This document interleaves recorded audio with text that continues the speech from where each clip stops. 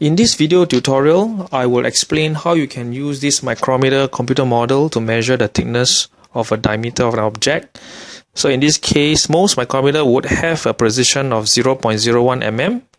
Using the slider bar or the teal color left button, you can actually close the jaws.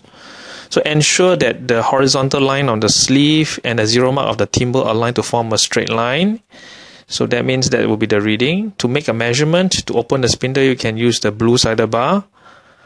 And to change the size of the object, you can use the two black sliders.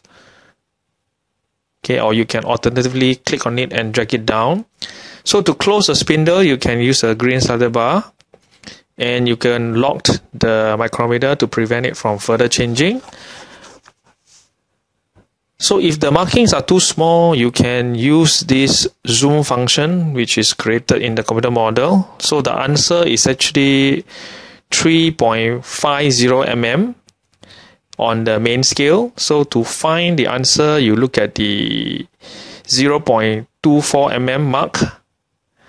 So adding the two numbers together, you will find that the answer is 3.50 plus 0.24 to give you the final answer, and you can put in the final answers into the input box to check your answer, and the check boxes are there for you to help you to find out these various hints and answers.